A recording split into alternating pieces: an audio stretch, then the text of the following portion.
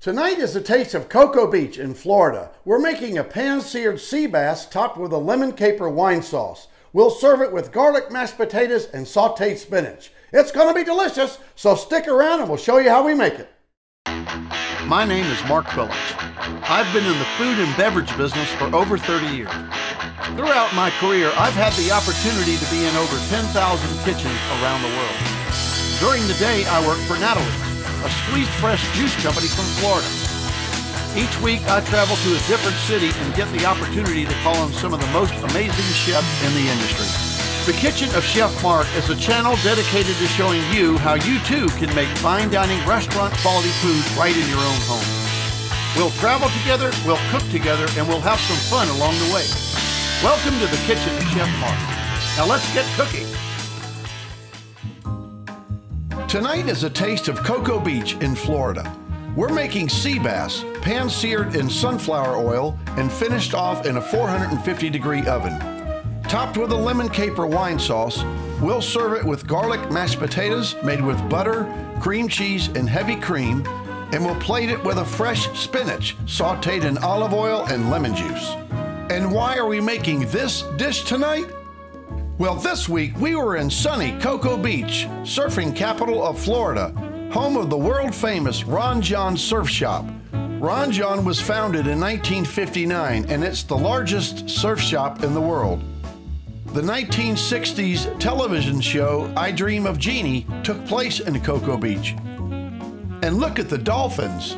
They're friendly, and you see a lot of them when you're here. And when you want the best seafood in town, be sure to visit Florida's Fresh Grill. The line is always long, but it's worth the wait. Their sea bass was melt-in-your-mouth delicious, and that's what brings us to our dish tonight.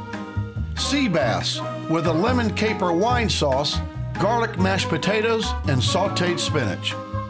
Our mise en place for tonight is 1 sea bass fillet, 3 tablespoons of sunflower oil, salt and pepper, and a pinch of dry parsley flakes.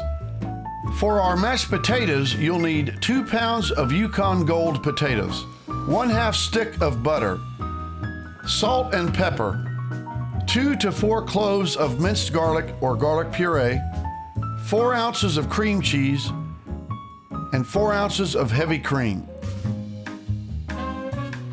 For the spinach, you'll need 1 bag of fresh spinach, 3 tablespoons of extra virgin olive oil, 2 ounces of Natalie's lemon juice, the zest of 1 lemon, and salt and pepper. And for our lemon caper wine sauce, we'll need 1 cup of dry white wine, 2 to 3 ounces of Natalie's lemon juice, 2 tablespoons of extra virgin olive oil, 1 cup of chicken stock, salt and pepper, 2 chopped and minced shallots, 2 tablespoons of capers, 4 tablespoons of unsalted butter, and the zest of 1 lemon. We'll start with the potatoes first because they take the longest to prepare. Cut and dice the potatoes and put them into a bowl of cold water. The reason that we put them in the water is to keep them from turning brown while we cut the other potatoes. Try to cut the pieces so that they're the same size. This will ensure that all of the potatoes are cooked evenly and thoroughly. Drain the potatoes from the cold water and put them into a pot of salted boiling water for 30 minutes. While the potatoes are boiling, let's get our garlic butter ready. Put the butter into a small pot on low heat and whisk it until it is all melted. Then put the garlic puree into the pot and whisk it in too. To learn how to make garlic puree, click on the link in the description. Also, garlic can be very strong and overpowering, so if you really love the garlic flavor, then put both garlic pieces into the pot. But if you like a more mild garlic flavor, then only put in 1 piece. And if you don't like garlic at all in your potatoes, you can just leave the garlic out. It's totally optional. Drain the potatoes and then put them back on the stove with the heat on low. Then add in the garlic butter, the cream cheese, the heavy cream, the salt and pepper, and mash them using a hand masher. Now, if you like lumps in your potatoes, then the hand masher is best. If you use an electric mixer, the potatoes will be smoother without the lumps. Here is what the mashed potatoes will look like when you're done. Next, we'll prepare the sea bass. Pour some sunflower oil into a non-stick pan and turn the heat up to medium-high. We're using sunflower oil instead of olive oil because sunflower oil has a higher smoke point, and we'll be putting the sea bass under some high heat. Season the sea bass with salt and pepper. Make sure that you season it on all sides. Using a pair of tongs, put the sea bass into the hot skillet and cook it for about 3.5 minutes. Preheat the oven to 450 degrees. Using a fish spatula, turn the sea bass over and cook it for an additional 3.5 minutes.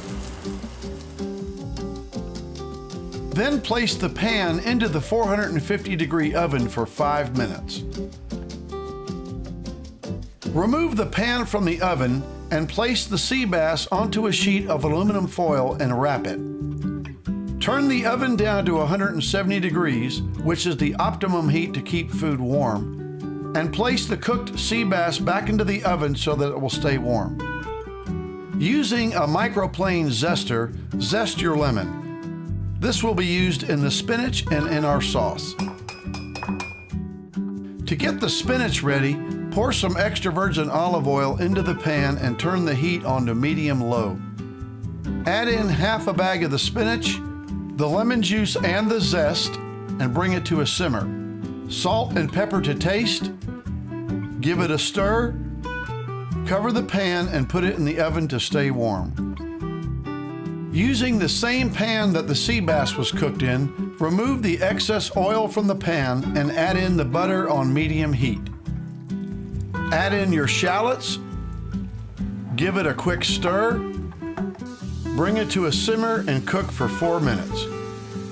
Add in the capers, lemon juice, white wine, chicken stock, and the lemon zest, and bring it up to a simmer. Let it reduce by half until it thickens, then remove it from the heat. The sauce is what really makes the dish stand out. And now it's time to plate our dish. Spinach, mashed potatoes, green beans for decoration, the sea bass, the lemon caper wine sauce, dried parsley, fresh parsley for garnish, balsamic dots, fresh thyme, shredded Parmesan cheese for the spinach, and diced radish for garnish. And there it is, a taste of Cocoa Beach. Sea bass, pan-seared in sunflower oil, topped with a lemon caper wine sauce, served with garlic mashed potatoes and sauteed spinach. It was delicious. Until next time, bon appetit.